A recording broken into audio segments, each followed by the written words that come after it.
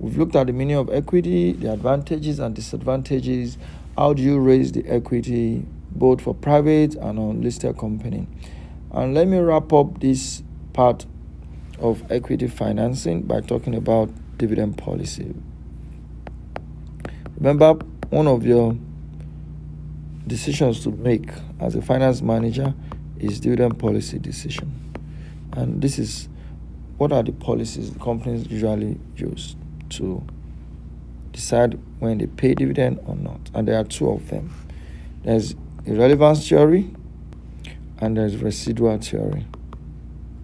And please pay attention to this. I'm going to explain it very well, and you should just get it once and for all and be fine. Irrelevance theory is just talking about the fact that shareholders don't care whether they get return from dividend or from share price appreciation. Remember, for every shareholder, they've bought shares so that they can make return. Their return does not necessarily have to come from dividend. Likewise, does not necessarily have to come from share price appreciation. So, for irrelevance theory, they are saying they don't care wherever it's coming from. They just want return. So they care less on whether you are paying dividend. If you are not paying dividend, just make sure that you are investing that money profit that you have made properly, such that the share price of the company is going up and they can sell their shares and make money from share price appreciation. So what I'm saying, shareholders can either make money from two ways: price appreciation, of share price appreciation, or from dividend. So they are saying that if you don't pay dividend, then let's get this one. So what we are saying in relevance theory is that it doesn't matter. So it doesn't matter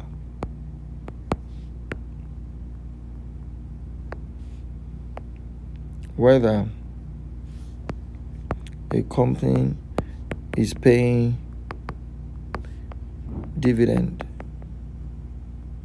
or not, inasmuch as shareholders can make return from share price appreciation. That's the summary. Appreciation. Yeah, that is increase of share price. That's what we mean by appreciation. Yeah, when share price is going up. That is irrelevance theory. They don't care. They cannot just be bothered. Just make sure that the share price is going up. Right. However, the residual theory is different. What residual theory is saying is that don't rush to pay dividend to us. That's what shareholders will be saying if company is using that approach. Only pay dividend when you have invested the money in the available good investment opportunities. So before you pay dividend, check first, are there opportunities you can invest? If there are opportunities, please go and invest. Don't pay us dividend. Remember, in relevance theory, they don't care. Pay us, don't pay us. We don't care. Just let us be able to make money from either of these or this. If you pay dividend, it's fine. If you don't pay dividend, it's fine. But residual theory say don't pay dividend. That's what they are saying. Don't. This looks like 4. Yeah. Don't pay dividend until company has invested in all available good investment opportunities.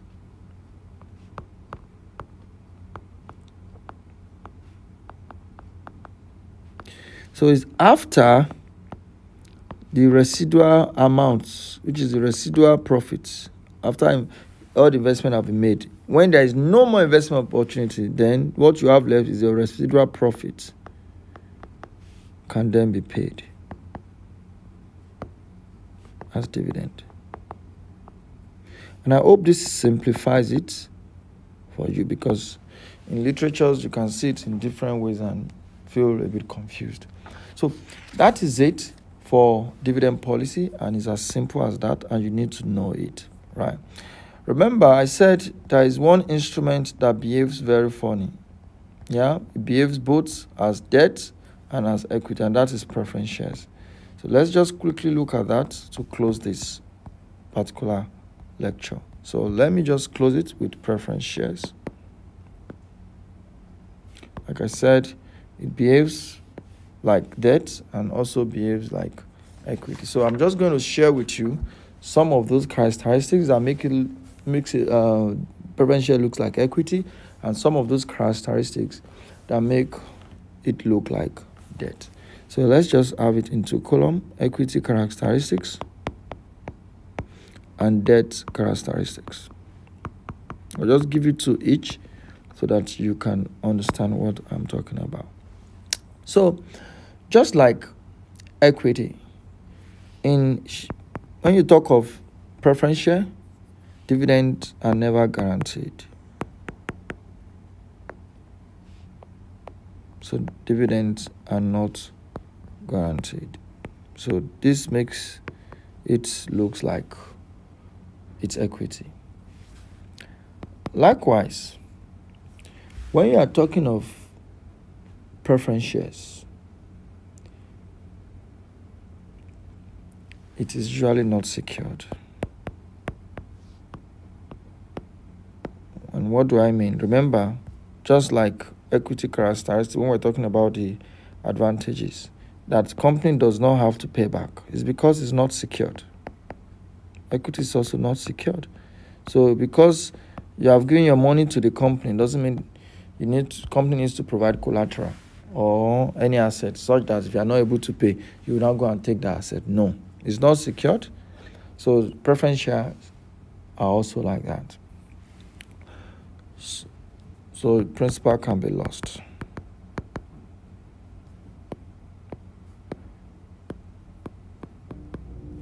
Yeah. Okay.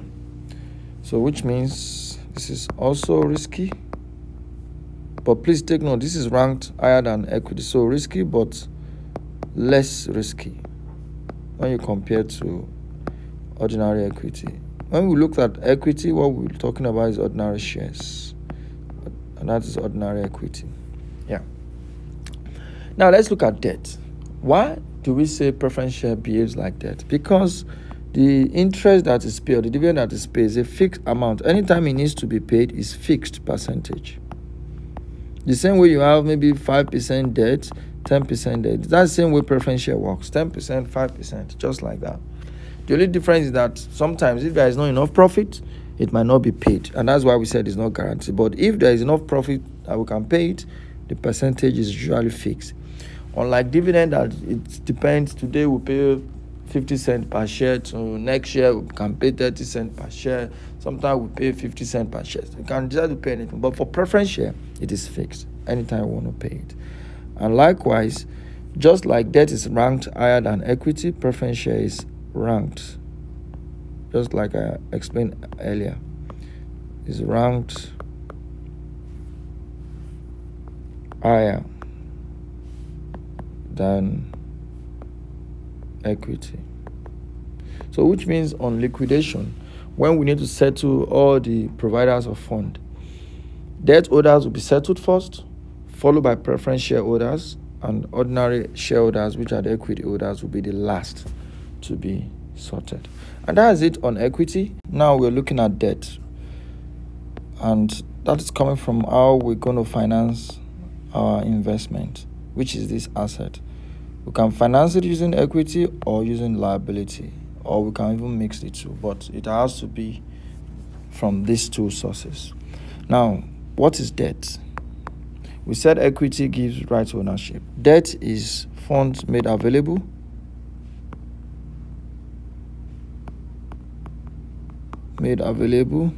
to business without, and that is the difference, without ownership right.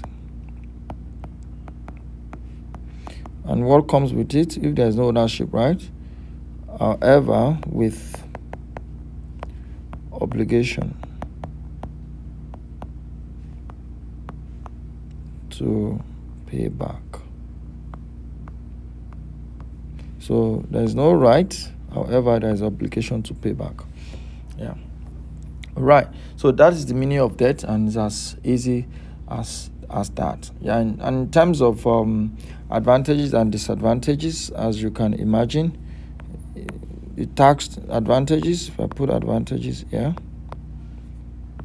and I put disadvantages for the company. Yeah. Can leverage on what we discussed under equity. This one, interest is tax deductible. Interest is tax deductible. That's a very good advantage. Disadvantage for the company is that both interest and principal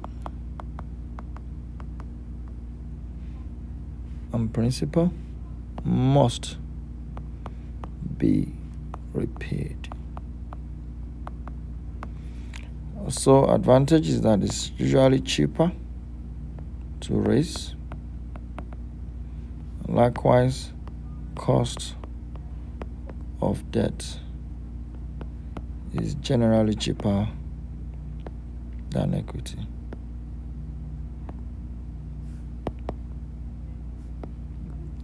When we are talking of cost of debt, here we are talking about the interest. Yeah, when we are talking of cheaper to raise, we're talking of like transaction cost. So they are not the same thing. Don't get confused. Okay, so that is broad meaning of debt. Now, sources of debt itself. Usually it can either come from bank or from public investors as well. And here, public investors can be anybody, and that is why when you get a liability from the bank, it is called bank loan. But when you get the money from anybody, be it from company, from individuals, you and I, from anybody, that is called bonds. And that's the difference between bank loan and bonds. It's about the source, where it is coming from. Right. Bank loan is coming from the bank, but this is where I know a lot of people struggle bonds. And I'm going to spend a couple of minutes to explain this. First of all, let's talk about the way bonds are ranked in terms of seniority. So let's talk about seniority of bonds.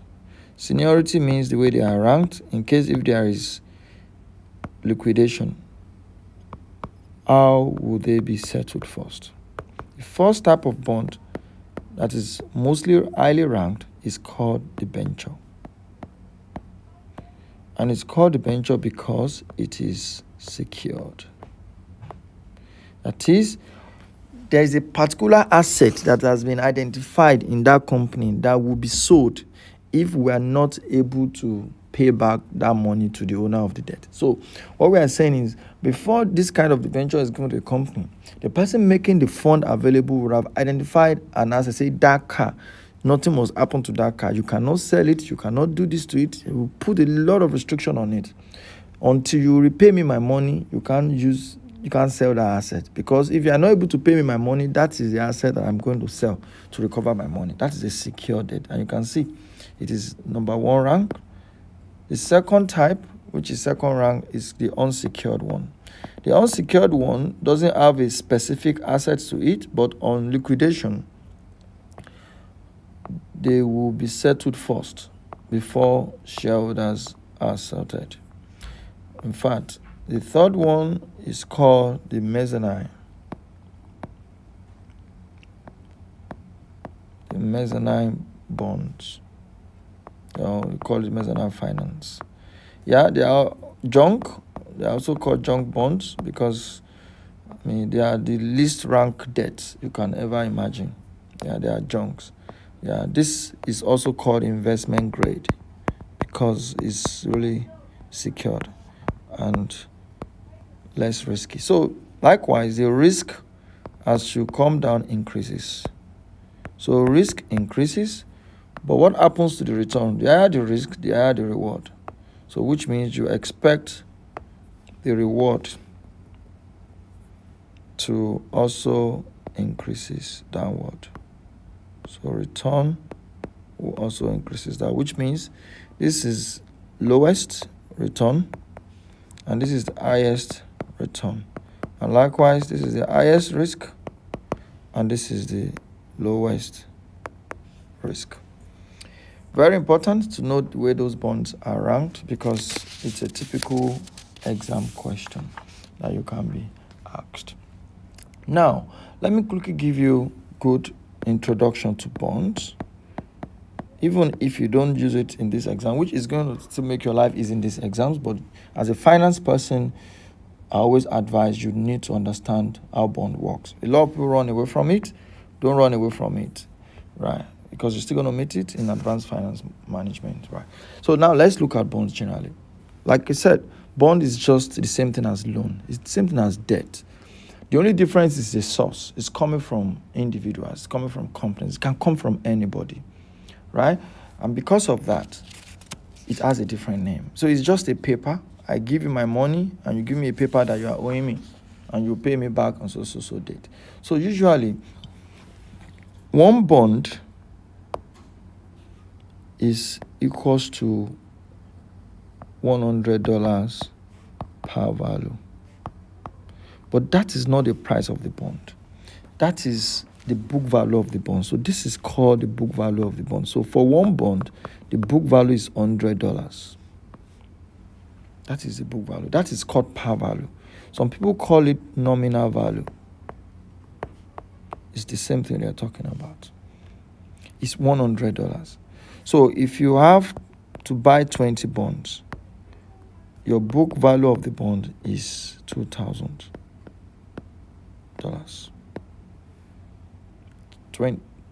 20 times 100, that is $2,000 because you have 20 bonds. Right. If you have 300 bonds, in terms of value, remember this is quantity in units. 300 units of bond is the same thing as $30,000 worth of bond in book value. All these are book value. But that is not the price of the bond. The price of the bond can be anything. Yeah. If the price of that bond is greater than the par value, which means greater than $100, that bond will be said to be trading at a premium. But if it is less than $100, say e.g., they are selling that bond for $90, say that bond is selling at a discount because it's less than its par value. So premium is e.g. is selling for 102 per bond, right? So the price of the bond can be different from the book value. Please take note. And the interest on bond is usually not called interest. It is called coupon. So you might be hearing coupon and be thinking it's a difficult word. It's not different from interest. It's the same thing. It's just a different word they are using for it. Just to show that this is interest on bond, not on bank loan. That's why it is called coupon. So usually this is also given in percentages, just like your normal interest. And to calculate the amount, because they might give you 10% coupon, amount of coupon, remember it's different from the rate of coupon. Rate is percentage. Amount is the real cash. And how do you get it? Is you use the coupon rate, which is the coupon percentage, times par value. So which means it's always coupon rate times 100 for one bond. So if the coupon rate is 5%, you know that that bond will give 5% of 100. So one bond will always give $5 as interest every year. Yeah. So so that is coupon, and that is annual coupon. Some bond can say they are semi-annual coupon. So if it's semi-annual, it means you pay this every six months, right? And also you can have now examples: redeemable bonds. Redeemable bonds means that the bonds must be repaid back. Yeah, that's what it means. It means must be repaid. Yeah, you might be wondering which debt will not be repaid. It's possible. Some debts are not repaid, and that is why they are called irredeemable bonds. You can have that. Yeah, this behaves like equity, never repaid. You will just be earning fixed interest. Yeah, likewise, you can have something we call zero coupon bond. Zero coupon bonds means that this bond does not pay coupon, does not pay interest, so doesn't pay coupon. So which means you buy it now and you wait until the expiry of the bond when you will get your principal back, which usually at par, or sometimes they might also redeem it at a premium or even at a discount, depending on the terms. You can also have something we call convertible bonds. Convertible bonds. And what are convertible bonds? They are just bonds with option to convert debts, the bonds, to equity. So what company does here is, instead of repaying back the bonds, they put an option there for the investor to say, if you wish, you can convert it to equity. So we'll just turn you to shareholders. So instead of paying you back your money, we'll give you shares. Yeah, and sometimes this can be really attractive, to investors. So usually you expect convertible bonds to be cheaper in terms of interest than the straight bonds. Straight bond is the ones that are not convertible. Opposite is straight bonds. In case you hear straight bonds, all these can be straight bonds, because they are not convertible. They don't have any option, right? So please take note, in terms of risk, convertible definitely will be less risky because it's so attractive. It has option to be converted, so you expect it to have cheaper interest rate, because they already have additional sweetener, which is the conversion option. So please, that is few examples of bonds and basic things you need to know about bonds. And by the time you go into investment appraisal videos, you will see that this general understanding I've given you is very important. I'll wrap this up with another source of finance, which is not usually different from debt financing, is Islamic finance. The only thing is that you need to know the fact that this Islamic finance, like I said, is a form of debt finance, but it is based on Islamic laws, which is usually the Sharia. The Muslims will probably be able to relate with this quite easily. And the way I'm going to summarize this for you is just the things you need to know about it, and that is the fact that this has some prohibitions, which means some activities are prohibited. So that is the biggest thing you need to know on Islamic finance. The prohibitions, what is not allowed, and I'll also quickly mention what are allowed. So when you are going to get money from an Islamic bank, you must make sure that you are not charging interest. Interest is not allowed. That is riba. You can charge fees, you can recover your fees, but riba, which is called interest, is not allowed. You cannot use that money for gambling activities. So if you're looking for money for speculations, you cannot get Islamic finance. Likewise, they cannot give money to alcohol companies, and likewise pornography. So these are examples of activities that are not allowed under Islamic finance. However, if you want to get finance from Islamic, these ones are allowed. These activities are allowed, and they are called different names. The first one is called murabaha, and this is like a trade credits.